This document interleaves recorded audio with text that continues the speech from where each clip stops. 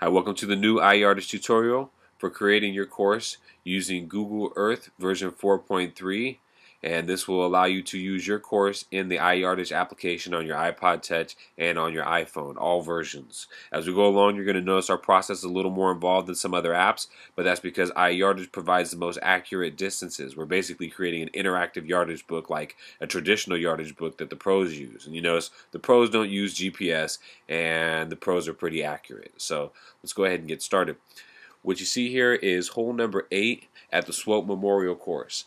What we ask for you to get in every course and for every hole is the following things: the center of the green, 30-yard marker, 50-yard marker, all the tee boxes, and the final furthest back tee box. We want you to also get the straight line distance from the center of the green to that point. You'll also notice in here that there is a outline around the course. For courses that don't have great definition or contrast, you can add this layer, and this will help us when creating the course a great deal. But the step one is to find your golf course. So if you look up here, go ahead and delete this, you have the search area. So you can expand this and type in the address that you want to go to. So 6900 Swope Memorial Drive. And you go ahead and hit return, and you notice that Google Earth will fly you over to the address that you've added in there. Okay, step number 2 is to set up your file structure. So I always recommend working in My Places. So go to My Places and highlight it, right click, add a folder, and name it after the course that you're doing. So Swope Tutorial for this one, so I don't get it mixed up with my real one.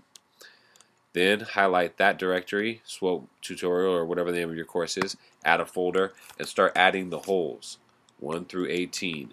And you're basically just creating a folder for each of these where all the information is going to stay in. So I'm going to go ahead and do just as I told you, add a folder for number 10, which I haven't done yet.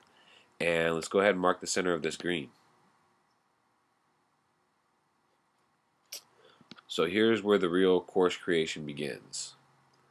First thing you do is go up to this Add Place Mark tool. When you click on it, the default setting is this lovely thumbtack.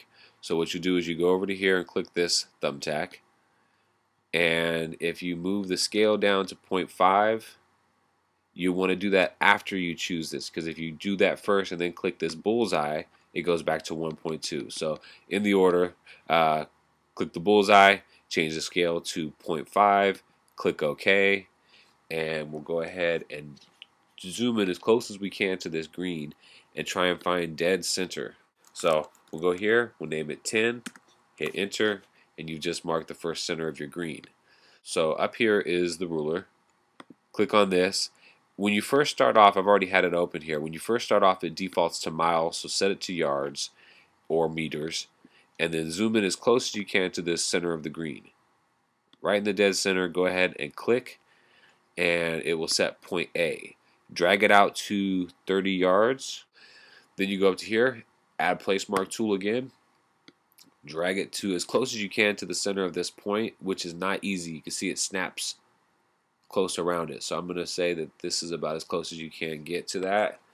I'm going to name it 30 for 30 yards. You notice when you pull out, that red dot lines up perfectly with it just about. So that's about 30 yards.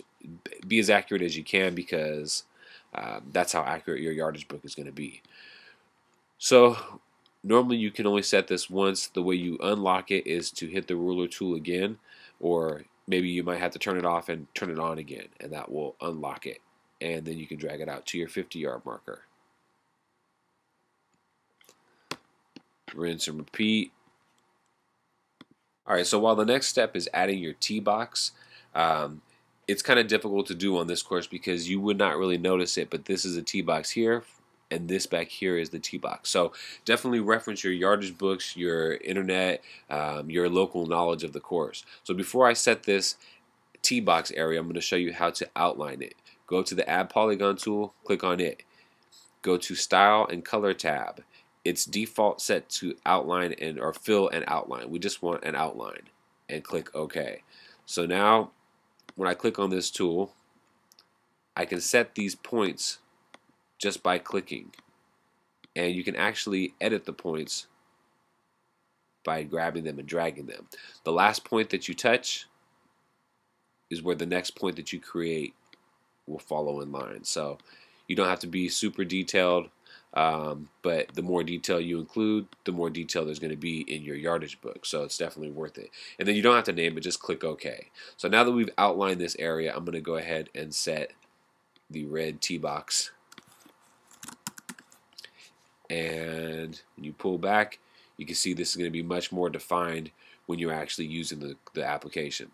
So this next step is going to be the straight line distance to the furthest back hole. So I hit the ruler tool and hit it again so I can unlock it from its locked position. I'm going to pull it back to here and reference the yardage book, which says that this is right about there, actually. So I'm going to pull this out to a solid number, as close as I can. There we go. So this is not the actual distance of the hole necessarily. It may be, this is a pretty straight hole, so it's actually very close. But what it is a straight line distance from the center of the green to the furthest back tee box. So I'm going to go ahead, click on this, drag it right on top of it. We're going to name this blue, and then 386 for the straight line distance. Here's a par 5, also a dog leg. The reason why I'm showing you this is for the straight line distance. It's just to reinforce the ruler tool. Make sure you're set to yards or meters. Zoom in as tight as you can to the hole you're working on. Place that marker. And it's called a straight line distance because it's going to be a straight line from the center of the green to the furthest back tee box. Alright, so real quick, here's some finishing touches on how to really make your course pop out. Click the polygon tool up here. Again, make sure you're set to just outline. And with this kind of crosshair, you place these points. Now, you may get frustrated with this tool. If you drag it around, it can make a lot of points, which are a mess. But you can hit the command key or whatever it is on the PC and delete or backspace. It's different from PC, and get back to where you started. So what's nice about this, you look at the yardage books and you really get a good idea of the shape of these greens, which is going to help you once you get this out there on the course and you want to know exactly what the shape of this green is. From here, I'm going to highlight the root folder of Swope Memorial Golf Course, save place as, and I usually just name it, you can do incremental saves, but I'm going to go ahead and save this one.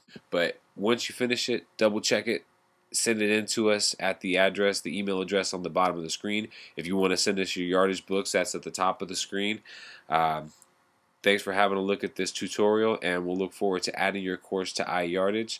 Again, you can use this on your iPod Touch or your iPhone, any version of it.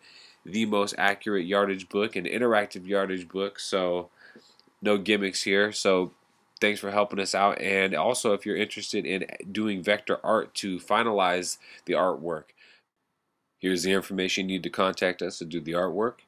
We'll look forward to hearing from you, and thanks for using iYardage.